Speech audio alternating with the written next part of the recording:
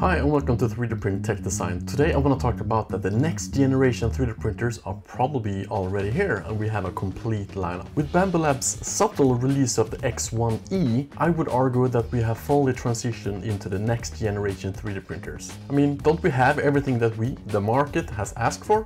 I'll come back to that later after I've at least tried to defend the X1E's release. If you don't know me, I've been 3D printing for over 14 years and my YouTube channel is almost that old. And I've worked almost 10 years helping people buy 3D printers and 3D scanners at the company who gave you the 3D Bencher, for example, create the tools.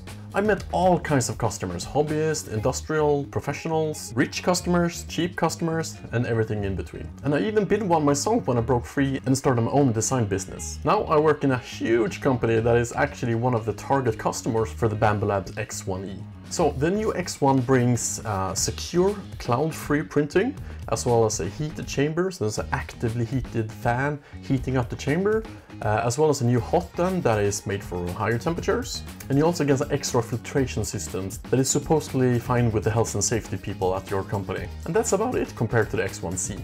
Well, and the $1,300 extra price tag. I mean, what the Okay, breathe people. I mean, why? Well, of course, enterprise, why?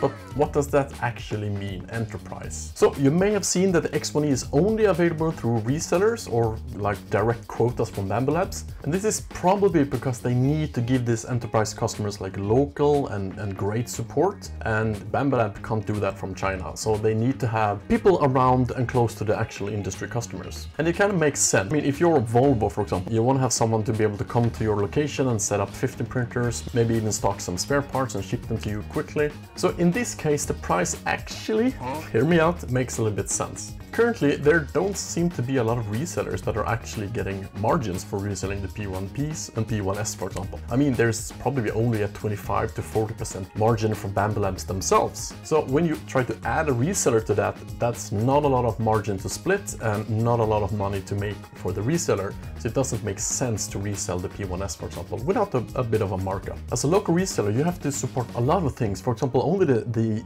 selling process is quite complicated. I mean, everyone can order from a web shop, but when people are starting to call you, maybe ask you for print samples, it's difficult to start charging money, but it will cost you time. So you need to make that money up when you're selling the printer. So that's the whole reseller business, is helping customers, making sure they get the right machines, provide local support, spare parts quickly, even installation, training and all that.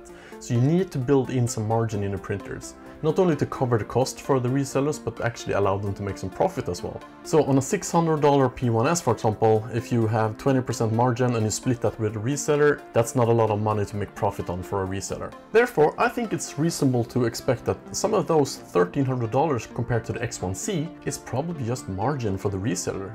I mean, sure, the new parts, new motherboard with improved Wi-Fi and the LAN ports, sure, maybe those parts all come to $100, maybe $200, but that's still quite far from the $1,300. So I mean, what I'm saying is that the price tag actually makes sense for the target customer, which probably isn't even you. So that extra price is basically nothing when you compare to the competition like the Ultimaker S5 and the Stratasys, which may have been the option when it comes to the non-cloud situation. So what do I actually mean with the next generation 3D printing being complete? Well, hear me out, and this is related to the X1E.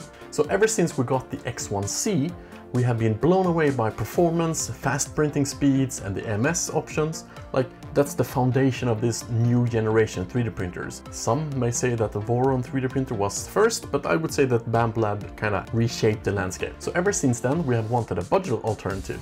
And somehow Bambu Labs, a pretty small company at the time, managed to put out the P1P, a really budget alternative to the X1C. And I'm even wondering, do they even have margins on that? I mean, for a small company to produce a machine like that, that's pretty impressive. Okay, so when we had the P1P, we started to want something a bit more fancy. We really wanted the X1C, but like in a more budget-friendly alternative.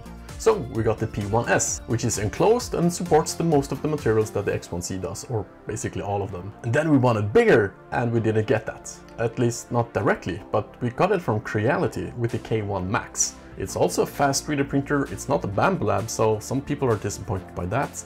Doesn't have the AMS system, which is kind of sad, but hopefully there will be a third-party AMS system sometime in the future, either by Bambu Labs or someone else. It's important to know that I'm talking about the 3D printing community in whole, not only the Bambu Labs. So therefore, we got the big size covered. Then people wanted that open source, and they got it. So now the Creality is open source, or at least you have access to the Clipper firmware. I'm not exactly sure if you define everything as open source, but anyway, you have access to the Clipper, you can do basically what you want. Then we also got the next generation of the Ender 3s, like those cheap, throw it at a beginner's 3D printers. We got the Ender 3 version 3 SE, which is one of the most cheapest machines that you can get that still has like input shaping and quick 3D printing. And then something new came and we didn't get what we wanted. Instead, we got the Bambu Lab A1, like the mini one. It's a bed slinger. This is not what we expected. But if you zoom out, this is what the market expected. Everyone had heard about how great the Bambu Labs P1S and X1C were, and they were not really accessible. So now Bambu Lab have put like a cheap 3D printer with a cheap AMS system for like sub 500 bucks, which is freaking amazing actually. So now we have an entry point in the market. We have professional printers, we have the P1S, we have the P1P, and we even have the Creality K1 Max. Speaking of the Bambu Labs A1, I got mine on the way. So if you want to see me do a review, try it out, test it towards like the P1S for example, or the Flashforge Adventurer 5M Pro, make sure you subscribe for that. Then we finally got like the last puzzle piece. So at the top edge of this market, you have the enterprise customers.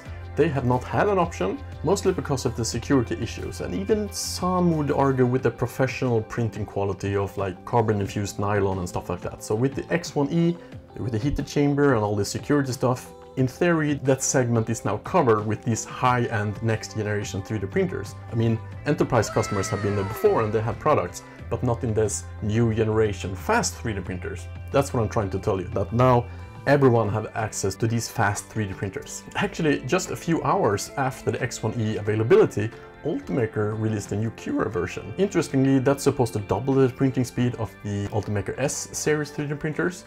That's too new, it's too early to me to discuss if that's like actually interesting. I mean, do those printers even have the hardware needed to do vibration compensation and stuff?